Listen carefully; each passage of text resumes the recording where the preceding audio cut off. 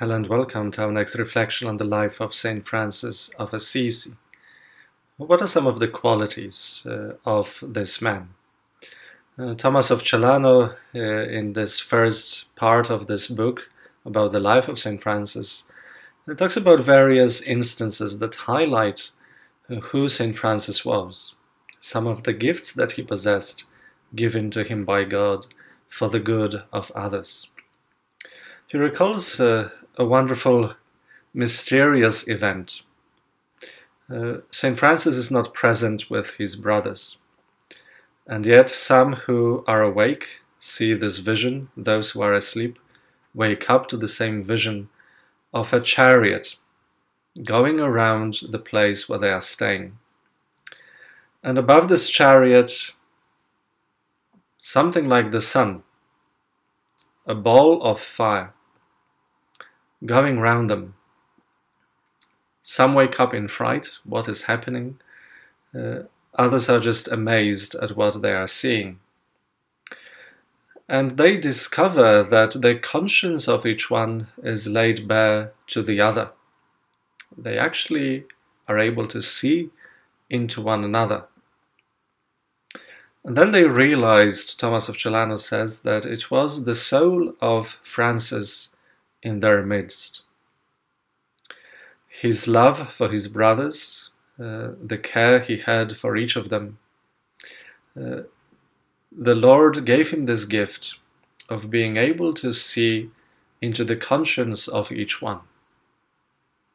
He had that gift and the ability to see what was troubling them, the kind of temptations they were going through, what was disturbing their peace.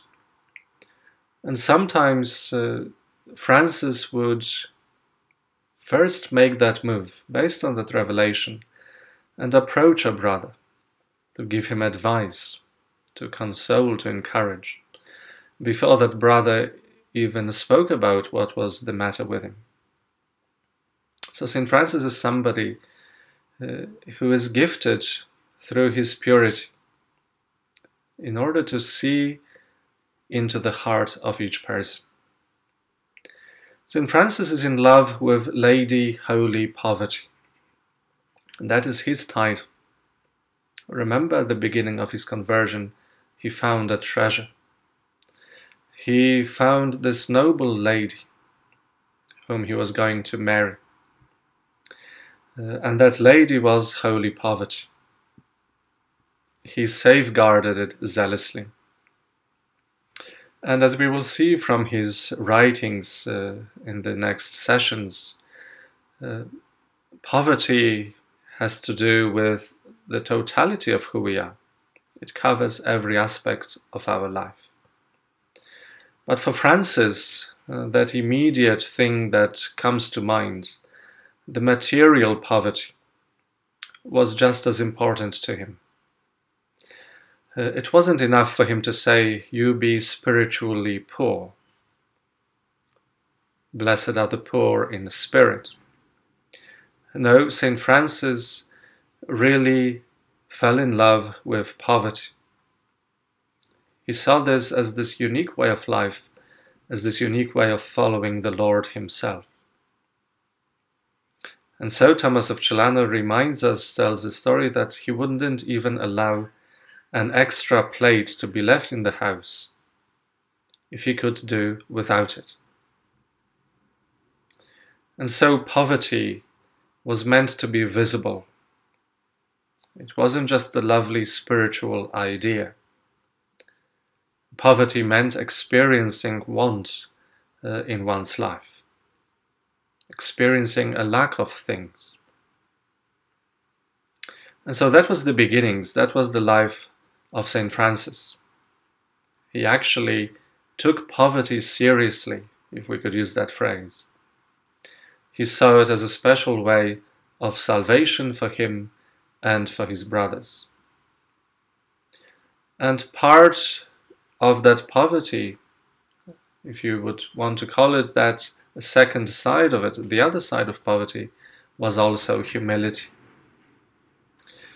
He did many wonderful things.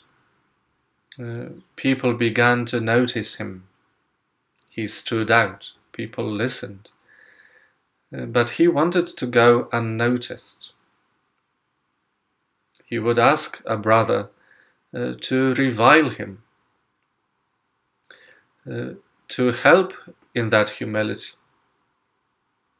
And it wasn't something fake. It wasn't a jest or a gimmick. St. Francis rejoiced in the truth, and he saw himself literally as a useless servant, as somebody whom the Lord was using, but of itself without the Lord, somebody without any gifts. He was totally convinced that all the good that was coming out of him, all the good that he was doing, was given to him by the Lord himself. And that was the grounding of humility in Francis. To go through life doing so many good things, but to go unnoticed, to remember that the attention of everyone is meant to be on the Lord and not on himself. He had a great desire for martyrdom. He wanted to bear the ultimate witness to the Christian faith. He wanted to be a missionary. He wanted to preach the gospel to the infidels, to those who were not faithful, to those who did not acknowledge God in the same way as the Christians. Remember, this is the time of the Crusades. This is the times when the Christians are fighting against the Muslims. And Francis wants to go and preach the good news to them as well. His first mission, in about 1212, he wants to go to Syria. He wants to take the ship and go to Syria and preach the gospel. However, he doesn't go that far. He only crosses the Adriatic Sea to the other side. He then goes to Spain, again with the same intention. And yet when he reaches Spain, we are told the Lord sends his illness to Francis to stop him from going any further. So the plan of Francis was frustrated a number of times. He couldn't have his wish fulfilled. But that didn't stop Francis from desiring to be this messenger of the gospel to the people far away, to the people who were seemingly his enemies. And so he takes another journey, and this time arriving in Damietta. And he actually encounters the Sultan. And that's about probably, most likely in 1219. This is the enemy number one. And yet we know from other sources that Francis encounters the enemy, but really sees a brother. Francis is going there as a brother. And it is because of that faith, because of that conviction, that he is being accepted by the Sultan, and that he is guaranteed a safe passage when so many Christians, so many crusaders ended up simply being slaughtered. And so St. Francis teaches something important. He is teaching us the way in which to go about things, the way in which to preach and be a messenger and a witness to the gospel message.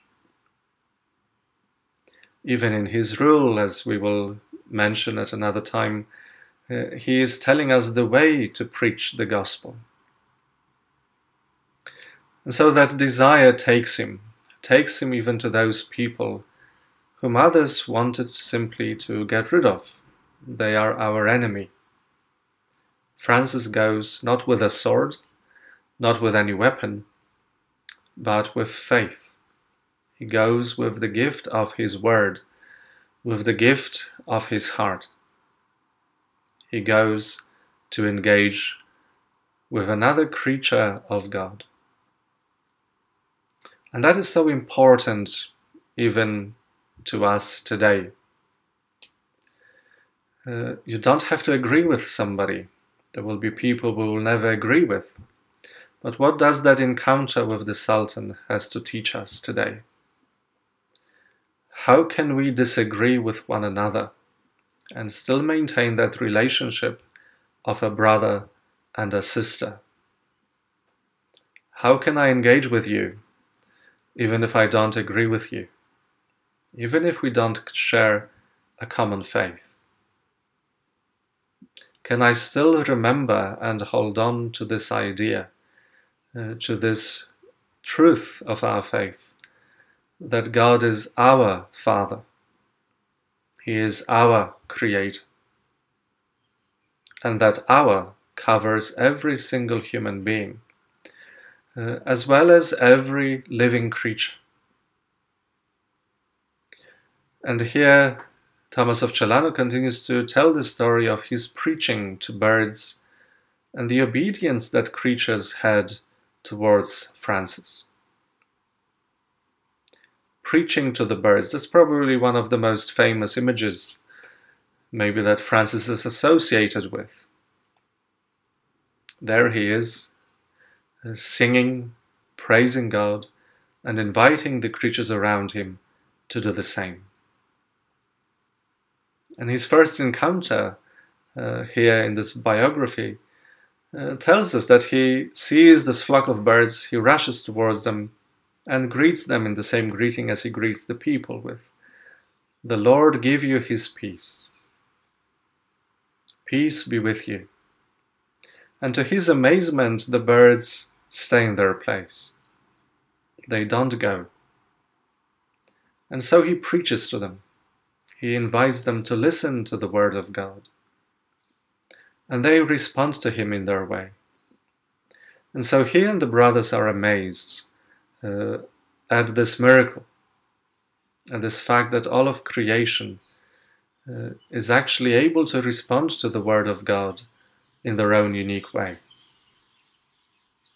And so St. Francis is shown as somebody because of his submission to God, because of his willingness to do the will of God. Then in their turn, the creatures are submissive to him. The creatures recognize in him somebody who is a servant of God. So we have this beautiful image of a man who is becoming year after year more integrated, who within his own being is able to bear an image of harmony, of peace,